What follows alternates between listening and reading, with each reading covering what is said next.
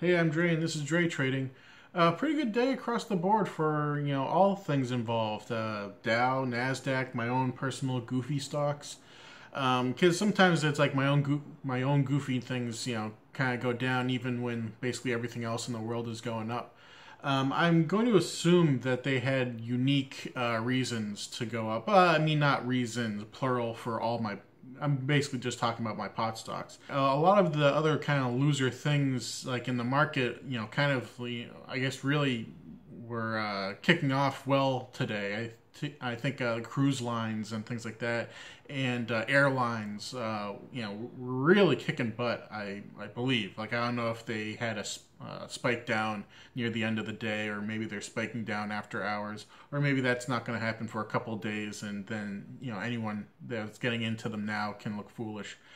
But it's a lot of investors or managers or stuff like that are figuring there's money to be made in these low stocks, and I've been doing thinking about it, and I have this money on the side not doing anything, and I was kind of like looking at the things going up 20% in cruise stocks and stuff like that, and they're still like 40% down on the year. So it's just like, yeah, I could put some of that money into those and basically make around 50%, if they get back to where they were, and then sell, because I wasn't in them before, but do I believe that they'll get back to where they were? I think at some point. I kind of feel later more than sooner, but in that sooner, maybe I'll ride it up to 20%, maybe I'll ride it up to 30, or who knows, maybe it'll be like a lot of the other things, and it's just going to get back to where it was almost immediately. The reason I was bringing up me thinking about doing that, but I'm still skeptical because, like I said, if in a couple of days they tank, I'll be the loser that's buying now. And I was kind of thinking I should just put some of that money into mutual funds.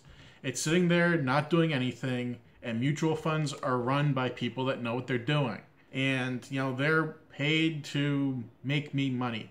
And if they don't, they won't do well at their job, and I would hope that they would be fired. But I'm trying to think that maybe I'll try to get in on this like goofy trend of things going up, by putting money into the mutual funds, instead of me trying to play a whack-a-mole game where it's just like, oh, on this day it's Carnival, on this day it's American Airlines, oh, on this day it's Boeing. It's just like, let someone that has their entire day to look at this and their entire lifetime of work to know when things are going to go up, let them do it, and I can just sit back. So it's kind of, in a way, kind of trying to have my cake and eat it too. I mean, if I picked a smart one, I would be getting all the percentage up. But if I don't, then I'll get all the percentage down. So having a mutual fund person do that is kind of, I think, a smart thing to do, especially at this time when there's money to be made.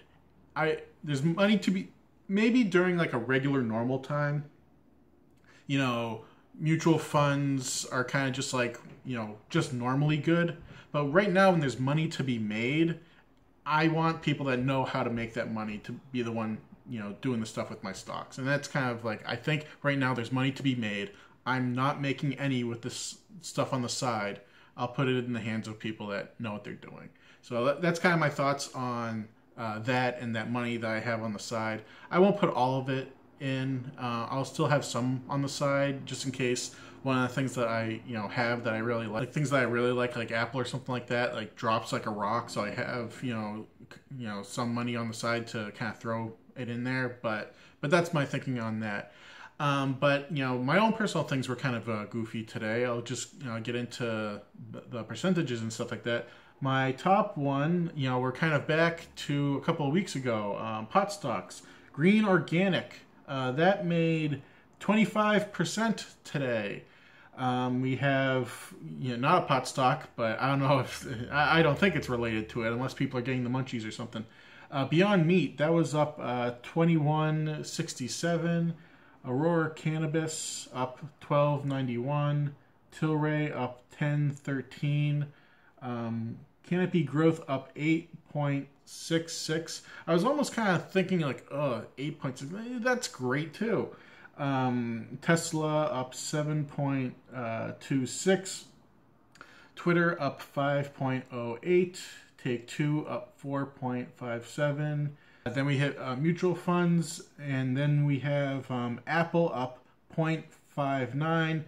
The only loser on the day for my TOD is AstraZeneca, which was down 2.36.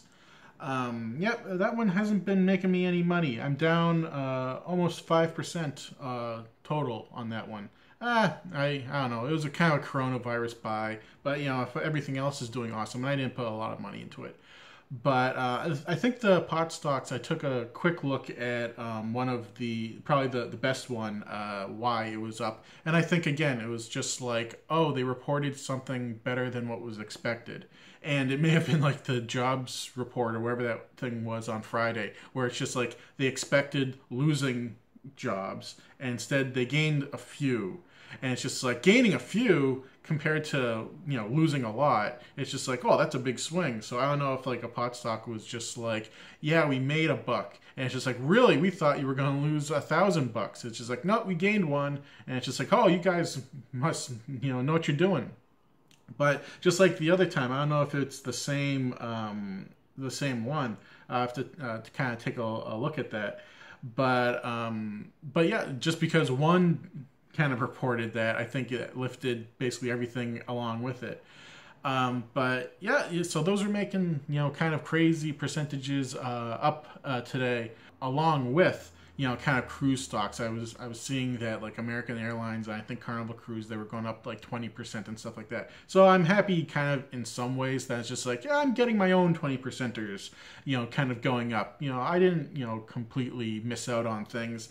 But, I could, but again, that money on the side could be in things. So as far as like how I think things are going to be going in the future, it seems like everyone's in agreement that things are opening back up. And I think people are kind of in an agreement that we're not going to be shutting back down.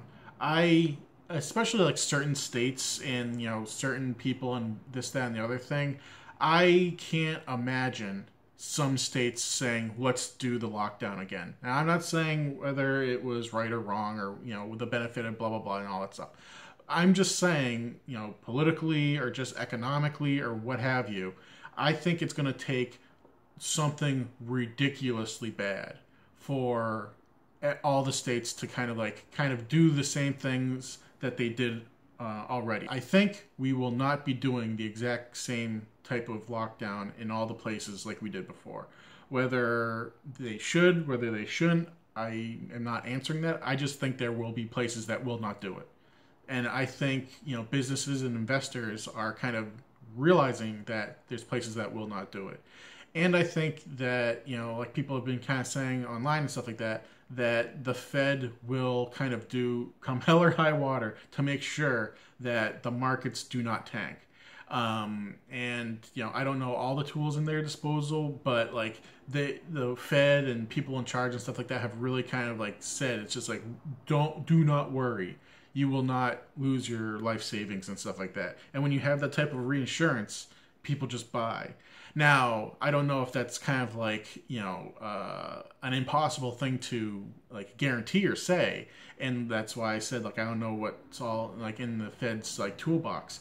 It's like if people feel like they're like basically insured from the market going down, and then like it does, then like who knows, the market could completely tank if like people all of a sudden lose faith in this insurance that the Fed is giving, that's just like, don't worry, we're not going to be going down again. We're not going to be going crazy down again. We will stop that. And it's just like, if that's like found out to not be a thing that they can do, like, I don't know, then, the market could completely tank. But right now, people feel like they have the insurance. People feel that, things are going to get better. Like economic-wise, business-wise, things are opening up.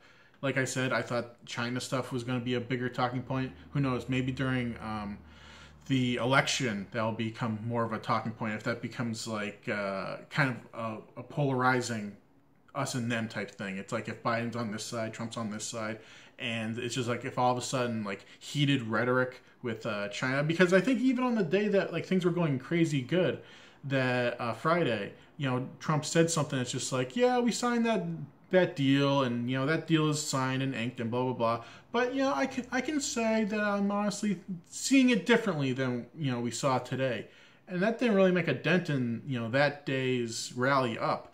But that statement makes me kind of think it's just like, yee. I mean, I'm no super person with China, like whatever. It's just like completely barricade, trade with China or something like that. Whatever is whatever. But I just know us and China trade stuff equals the market going down. So, and uncertainty makes the market go down. And him saying it's just like, I'm looking at it differently. It's just like, what the heck does that mean? I'm uncertain about that. So you'd think that would, make the market go bad. And if there comes a time, 2 months from now, where basically all the talking points that are going on right now are kind of gone, and it's just like politics, and Trump starts talking like that, where it's just like, yeah, we really aren't happy with the situation and blah, blah, blah, China, the market could tank.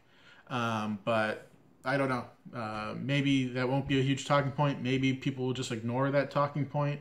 And things will continue to go up. I'm happy with things going up. That's what I'm kind of rooting for. And today was a good day for that. But today was today, and we'll see what tomorrow brings. Right?